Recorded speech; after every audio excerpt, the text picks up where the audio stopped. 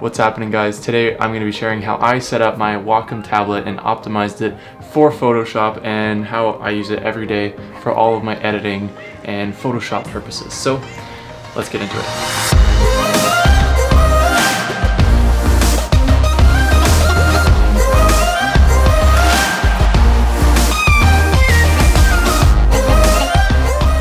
So today we're going to be talking about a long requested tutorial all about my Wacom tablet and how I set it up for Photoshop. Now, if you guys aren't familiar with a Wacom tablet, basically what this thing does is it replaces your mouse, so then you can do really fine adjustments with a pen.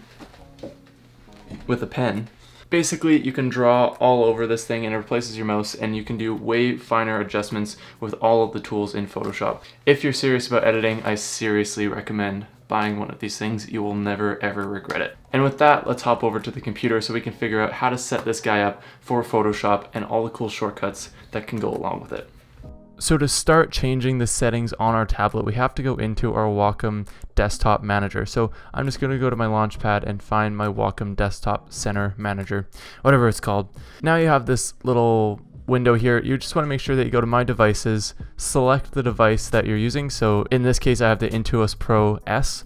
And now I can go in and access all of the settings for my tablet. So the first thing that I highly recommend doing is the orientation settings. So if I click on my orientation settings, our window comes up here, and what you'll notice right away is I have this little box that is mapped to my entire screen. So essentially, if we're looking at our tablet right now, about this large of an area is mapped to my entire screen. So if I go ahead and I grab my pen, and now if I go up to this corner of my tablet, you'll notice that my mouse is now in the corner of my screen, and now I can go down to just about the middle of my tablet, and you now see that my mouse is hanging out over here. So basically what I've done is I've mapped my entire screen to a smaller area on my tablet, so I don't have to move my hand way down here, way up here, all over the place, and end up having like a sore arm or something like that. So instead, all I have to do is pretty much do a little bit of wrist movement, and I can go all the way around my screen.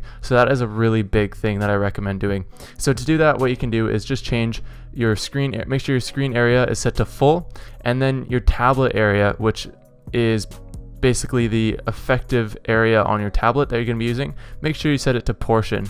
When you click portion, an area will come up, and you can go ahead and you can move this box wherever you want. So right now that will map to my basically corner to corner on my tablet will be corner to corner on my screen. And so since I don't want that, I'm going to be somewhere back in here like I said before. And so once you have the area that you're happy with, you can just go ahead and click OK. Next thing is, depending on how you want to situate your entire tablet, I like to have my hotkeys here down on the left side of me. So I'm going to make sure that my orientation here is set to express keys left instead of something over here, because otherwise if I have it set to like express keys top, it's going to assume that I have my tablet situated like this. So everything will be adjusted accordingly. Just so you guys are aware of that, you don't want to end up being confused of why left isn't left and right isn't right, you know what I mean?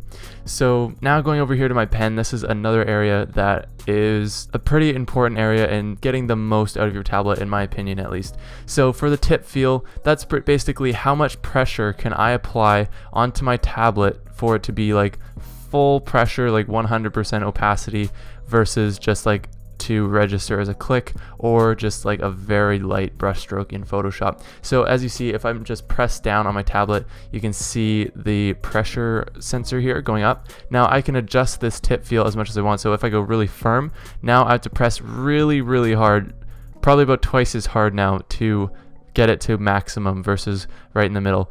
I like to just have a nice little gentle touch to it. So I set mine right in the middle of my tip feel here. So it's kind of a nice happy medium, but again, that's totally up to you guys. Now tilt sensitivity is basically like the orientation of your pen. So right now my pen is straight up and down. Now if I tilt it to the side or down or wherever I want to go here, that's going to, depending on your sensitivity, just having those little minute changes is going to make a difference if you have it up at really high here. What I recommend is if you're doing basic Photoshop stuff, just keep it at normal. But if you're doing sort of like painting or digital drawing, that kind of thing, having a high tilt sensitivity would definitely make a difference for you. Moving on to the buttons on our pen. As you'll be able to see here is there's two buttons on the pen. So there's a top button and then a bottom button right there. So as you'll see is I have my bottom button set to right click and my top button set to the keystroke of undo in Photoshop. If you want to change any of these things, you can just go into here and there's a whole bunch of different options you have. It's pretty endless and actually almost a little bit overwhelming with all the options that you have here. But for me, I think having a right click is really useful. So then I never have to go to my mouse. I can literally just hover over something and I can right click on whatever I need just with my pen. Same thing with the undo. The undo shortcut is probably one of the biggest things I use in Photoshop all of the time. So instead of having to go ahead and press my keyboard all the time to keep undoing things, I can just press one button on my pen and it does all of that for me. It's just a lot easier, it's a lot faster. To set your keystrokes, you can just go in here, make sure you click on keystroke, and then all you have to do is type in the exact shortcut for your specific needs. So in this case, as you see, I have Alt, Command, and Z. Now I'm just going to exit out of this and let's start going into Express key settings. Now we're looking at all of these keys on the side here. So now one thing that I should mention is here in my applications window, right now these are my basic and general settings for basically all of my apps. Now if I go over here and click on my Photoshop app, if you don't already see this, you can just go here and click the plus and then select whatever app you're wanting to use. But since mine's already here, I'm just clicking on the Photoshop app, and now as you see, I have my keystroke set a little bit differently. Now this button down here is my spacebar to move everything around as I need. Then if I go up to this next button here, you see I have it set to new layer. So when I go ahead and just click this button in Photoshop, it will create a new layer for me. And then likewise, this one just above, I can press that button and I have it set to Command T, which is transform in Photoshop on a Mac. And so then I can go and do any of those good adjustments there. So just to set those things, again, I just go to keystroke, and then of course it would be blank when you first use it, and I just go Command and T, and then it pops up in there, and I'll just click OK.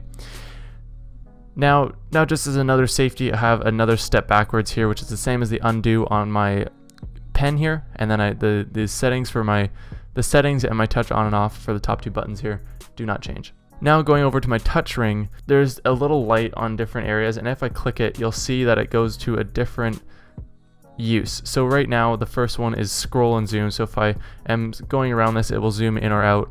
Now the next one is cycle layers, so now if I'm in Photoshop, I can go through all of my layers and select the one I want just by spinning around on my radial menu here. Next is my brush size, so as you'll see, if I just move this one side to the other,